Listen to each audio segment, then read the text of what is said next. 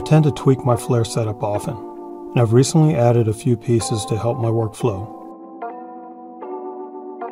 So today I'd like to share with you these updates and my progress in brewing with the Flair.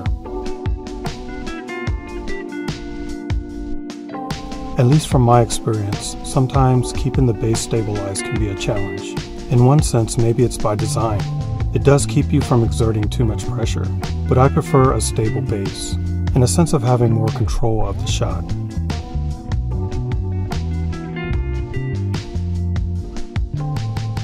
The rubber feet on the bottom of the Flair can be removed, and instead I installed some hex standoffs. The diameter is 6 millimeters. The fit is slightly loose.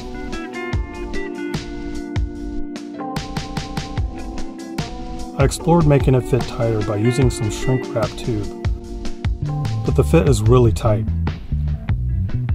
So for now I decided against it, so that it's easier to separate for storage. I bought a sturdy cutting board with the idea of using it as a stable platform. I then secured the standoffs onto the cutting board. The Flair fits pretty snug and is very stable.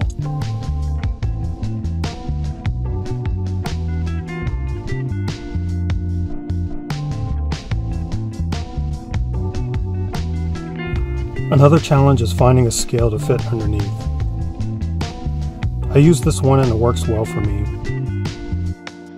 but sometimes I want to use a different scale. Although this works, it doesn't really fit that well. Sometimes you can just remove the drip tray. That'll free up a little bit of space.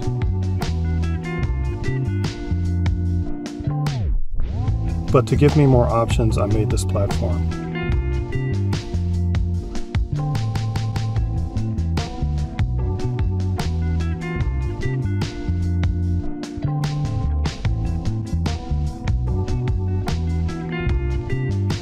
This gives me much more flexibility in the scales I can use, or I can change the orientation if I need to. This does leave you with less room under the basket though, so I can only use small cups with this setup.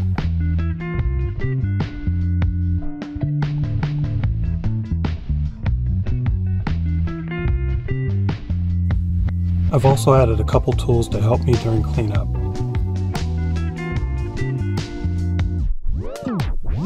After pulling a shot, sometimes the brew head is a little hot to handle, and sometimes it's hard to get a good grip on the basket.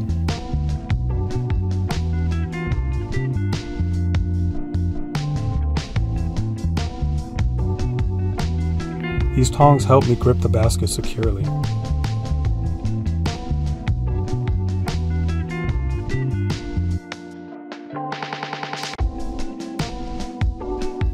This magnet makes it easy to grab the shower screen. And now I can knock out the puck into my grounds bin.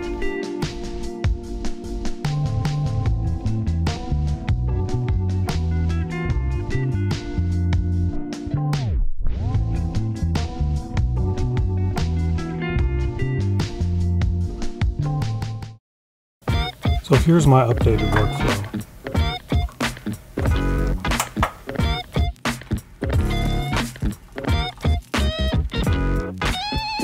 I feel like my workflow is getting better. A lot of this is now becoming second nature. With these new additions, I've addressed some of the challenges that I've been experiencing.